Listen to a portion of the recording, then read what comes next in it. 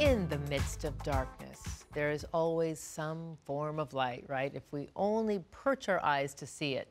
And it's that beautiful light that can give us the wings to fly. One local organization is doing just that, taking their experience of such deep loss and tragedy, but transforming it, paying it forward while giving others some hope during this unprecedented holiday season.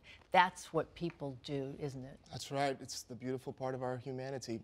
And Amy Paffrath joins us from Silver Lake with more on Megan's Wings. Good morning, Amy. Good morning.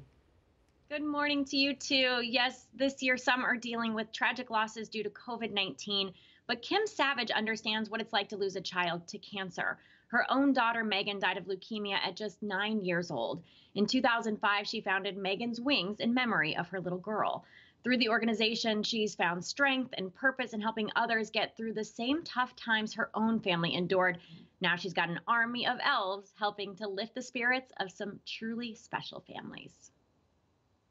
There's holiday magic everywhere, and there's usually an elf behind the scenes making it all possible. It's not every day you see Santa and a dinosaur crossing the street with a Christmas tree, yet today in Reseda, Santa's little helper, Jessica Heredia, summoned this unlikely duo to help her deliver holiday gifts to some special families. Jessica is a board member of the cancer charity Megan's Wings. What I love about this organization is even though they're going through such a challenging time, there's so many beautiful gifts of creating community and love and support to each other. Megan's Wings was not going to be stopped this year by COVID, and we were able to get Santa in the car to come and deliver and make sure that everyone gets the love and support that they need during this time. Megan's Wings is an organization that fulfills the requests of families of kids undergoing cancer treatment. Jessica's aunt was involved with the charity, and when she told her the most common thing families ask for, Jessica was inspired to action. The #1 request we receive is assistance with funeral expenses. And that just broke my heart. I just can't even imagine, one, having or knowing that your child is going through cancer, and then two, not having enough funds to have a proper funeral. I then asked her what is the #2 request, and she said assistance with temporary housing while they're receiving treatment. Jessica saw that as an opportunity to use her 20 years of real estate experience to help families in a different way. I developed a housing program for Megan's Wings, working with homeowners who have properties that are non-occupied that participate in programs like Airbnb. The vacancy rate is typically anywhere from 45%. So if your home is vacant and you'd like to donate to a family in need, you'll get a tax write-off in the amount of what you would have received had you rented it out. Like the Meta family, who have been displaced due to a family member at home with COVID. Megan's Wings did not provide this house, but they did brighten the spirits of 2-year-old leukemia patient Kabir. Seeing him smile and roar is why Jessica volunteers her time.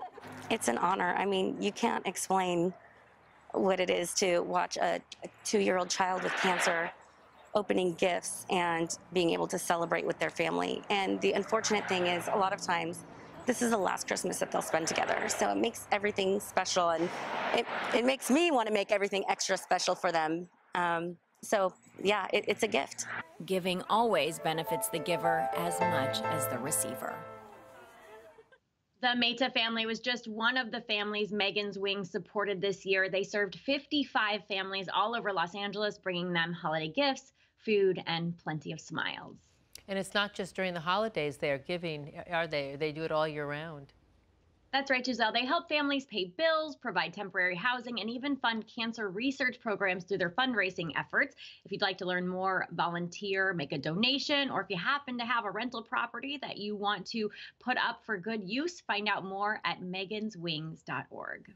Oh, you're the Thank best, you, Amy. As always, thank you so Bye. much. Yeah, people paying it forward. No matter what they go through, they come back and pay it forward. Yeah, it's Beautiful. a beautiful thing. Beautiful thing.